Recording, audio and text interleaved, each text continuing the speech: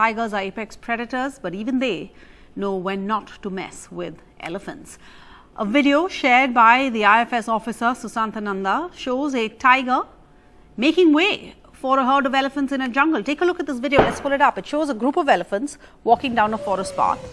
And then when the tiger spots them, what does he do? It sits down and waits for the herd to pass, basically giving them the right of way. The herd then advances slowly. They've caught sight of the big cat, but they seem unconcerned about it. You can see the text of the tweet that accompanied this also said this is the way of the jungle, the way these animals give messages to each other and learn to coexist together.